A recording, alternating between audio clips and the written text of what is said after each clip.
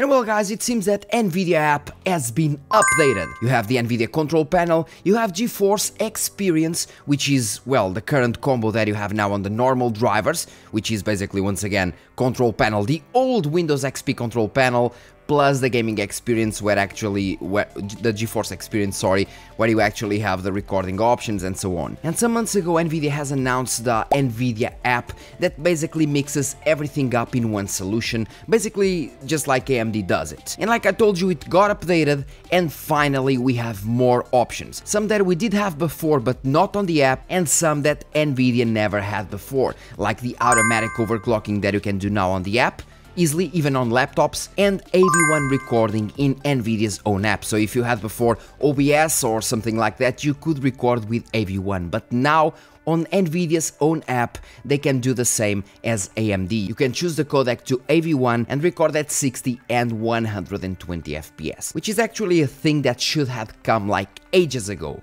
but still, it is here and we're gonna test it, like we tested today's sponsor.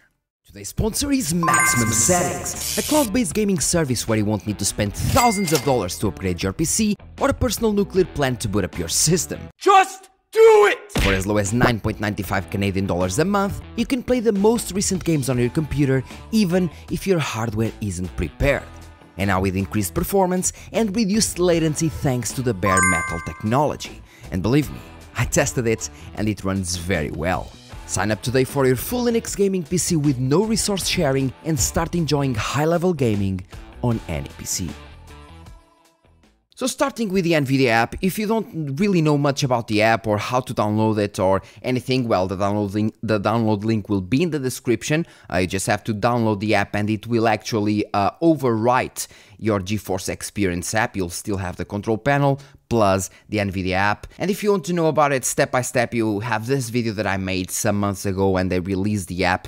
But yeah, it is now quite better. So we still have the home, we have drivers, where you can see what's new, basically kind of a release notes, but not entirely, not complete, because of course they won't show you the bugs that are still there, but at least they are showing you what's fixed in terms of gaming. For example, here, GeForce Experience, flickering or black screen if instant replay is enabled, and Nvidia app, we also have a gaming fix, FPS overlay showing an aim in multiple games, and then we have general fixes as well for CUDA, for problems with LG OLED panels with G-Sync. Then we have game support for Elden Ring, PAX Day, Still Wakes the Deep, and so on, so on, so on. Then we have the graphic options, which basically allow you to go from performance to quality mode, and they will change the options inside the game. Usually we can do that, as you can see. If you do this, the options inside the game will change. Preview value, for example TAA, if you go to performance mode, it will change from TAA to disable due to the LSS. And then we have, for example, the for quality and other options will decrease as well. Oddly enough, as soon as you go to performance, some options actually just go to high. But if you put it like in the middle ground, it will go to low, which doesn't really make much sense, but it is what it is, I guess. We have the system with the overview, with the operating system, graphics card, driver, display, CPU, RAM, storage, and so on. And then we have this new part of the performance mode. And in the performance mode, we have the statistics with GPU clock, GPU power, GPU temperature, voltage, VRAM clock, basically the main statistics of the GPU. And then we have the performance limits with voltage, power, and temperature. A thing that I need to understand here is that, for example, I'm using MS Afterburner, and as you can see in MS Afterburner, I have the core clock to plus 180, and I have the memory clock to plus 1000. And what we can see here is that power limit is at 100% because this GPU doesn't really go for more, the 4060 Ti 16GB that I finished testing, thank God. Now the software picked indeed the temperature limit and the power limit. And allowing the GPU to go over the power limit is already good, because for GPUs that have higher power limit like 105, 115, 120, increasing the power limit alone will in most situations increase the performance automatically. So even without increasing the core clock or the VRAM frequency, just increasing the power limit will increase the performance because the GPU will clock higher. So that's a good thing for the NVIDIA app, and I believe that NVIDIA is going in the right way. As for the core clock and memory clock, they are not presented here, and you are not able to change them, but now you have the automatic tuning. Automatic tuner, which finds the best overclock settings for your GPU and maintains the performance on a regular basis. One thing that NVIDIA says here is that using the automatic tuning will not void your warranty, while using the core clock and VRAM frequency sliders will, and that's maybe why they aren't showing the sliders here. They are just giving you the automatic tuning that once again will increase the performance and won't void your warranty, although they just can't prove that you overclock. They just can't. But anyway, even if they could, this is a good thing for people that don't really want to mess with the sliders. They just go here and go automatic tuning. But we'll go there. I'll try the automatic tuning and see how it goes compared to my manual tuning. That is plus 180, completely stable. Tested all the like 150 tests or more, and it was completely stable. Plus 180, plus 1000, it was perfectly stable. But we'll get there once again. And the other new thing that we have is in terms of the NVIDIA overlay. You have to go here, Alt-Z, open the overlay. One thing that I would like for NVIDIA to do is to open the overlay here in the middle, instead of having it there. Maybe there's an option for that, but I don't really know. I would like to have it in the middle, or inside the NVIDIA app per se, instead of having the overlay like this. Something like maybe like AMD is doing. They have it on the app, on the window, but as soon as you go, for example, for the game, you have the overlay option as well. But anyway, we go to the options, and then we have the video capture. And on the video capture, now we have the option to select the codec. I can't actually select the codec because I'm recording the desktop, so that's a bummer. But we do have the option to select H.264 and AGVC. And as soon as you go for the other option, you just like click on it, and you have the option to record AV1. So AGVC is used for HDR and 4K resolution. Basically, H.264 is AVC and AGVC is H.265. They should have it like AVC/AGVC or H.264/H.265. And they are basically saying that for normal videos, they're gonna use the H.264, which is the option that you have on the NVIDIA software as of now.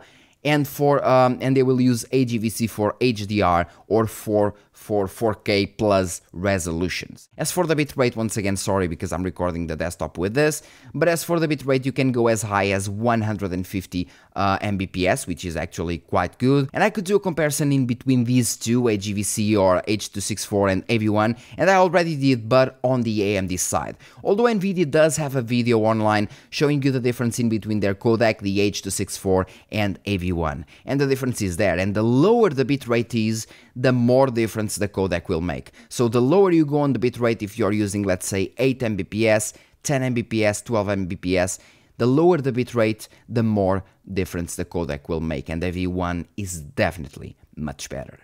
And now going back to the automatic tuning.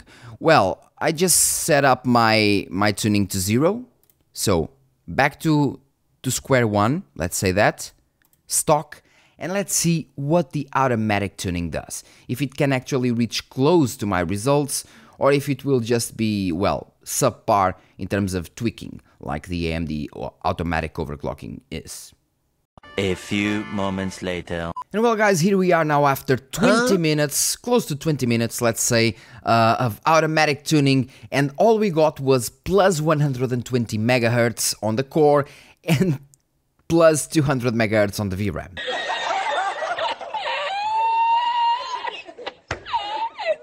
I'm able to achieve plus 180 on the GPU tuning, or sometimes even more, but usually 120, from 120 to 150, I would kind of understand from an automatic tuning, especially in beta version, but only 200 MHz on the VRAM tuning is definitely not optimal. Almost every single card from the 4000 series that I have can do at least plus 1000 MHz on the VRAM. At least. Most of them do 1500, some of them do 2000, so 200 MHz is just laughable, to say the least. And yeah, that's what we got from automatic tuning, meaning that automatic tuning is basically useless, yes. Go to MS Afterburner, use the step-by-step guide and do what you must. And by the way, it seems that according to MS Afterburner, the GPU tuning here, they just didn't overclock on the GPU. They also did a curve, a different and completely different curve. Yeah, look at this, for example. They just raised the voltage here on these states and they made a maximum of 2800, but the voltage and the curve was different. Basically meaning that the automatic tuning on the Nvidia app does kind of a curve optimizer, let's say that. It uses a curve instead of a steady overclock. And in this case I can do plus 180 like I told you, and sorry about that, 1000, and the overall results are much better because the frequency is also higher. And just to finish the video, I want to tell you that in terms of results, if you watched my previous video, I believe it was like driver only, minimal installation, full installation, and Nvidia app, yes, was like that. And in some games we did have a substantial decrease in performance. Games like PUBG, games like Hogwarts Legacy, and some others. And since the Nvidia app was kind of updated, I decided to test it once again to see if we still had that performance drop. And I can show you, in order to not make more charts and so on, I'll just show you here really fast. For example, Hogwarts Legacy was one of the games where we had performance decrease. So let me just open the Hogwarts Legacy, then GPU base tests, go to the 4060 Ti 16GB, Hogwarts Legacy as well. I just tested it like last night. Yeah, you can see here the date, 5666, and as you can see in terms of performance it is basically the same and within the margin of error. So no app, the default driver plus GeForce Experience driver plus the app. 94 on the GeForce Experience versus 93 on the app. At 1440p we have one more FPS on the app, and the only difference that we have is that GeForce Experience does have more FPS at 4K compared to the app, but this is because of the testing methodology, and I knew this would happen, and I didn't want to make any charts, and that's the reason.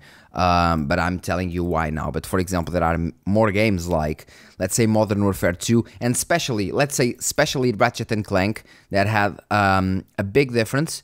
Let's see what we have here with Ratchet & Clank. I have it on the ray tracing benchmarks. Ratchet & Clank, let's see the difference that we have. This is 4K, I didn't test 4K before.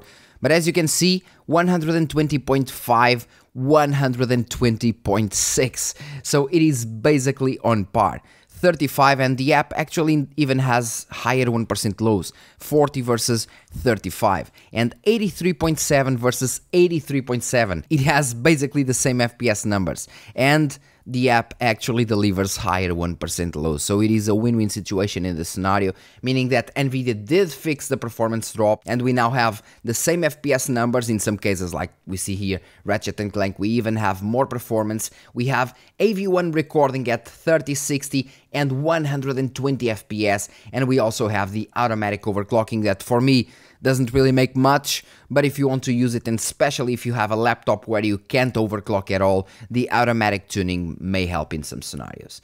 But yeah, it is what it is. And well guys, that's all for this video. Thank you very much for watching. Don't forget to like, subscribe and share this video. By the way, for you guys still asking for the How to Adrenaline 2024 settings, don't worry, I'll be doing them right after the 24.6.1 drivers video. I'm just waiting for the drivers to come. After the drivers come, I will do the How to Adrenaline 2024. I now am working with the next video of GPU comparisons with the 4060 Ti 16GB versus the 7700 XT, since they are basically at the same price right now. And my brother is actually currently finishing the testing of the 8400F, basically to do the CPU comparison in between the 5600X versus 7500F versus 8400F. So that's it for now. Thank you very much for watching once again, and see you in the next video. Cheers.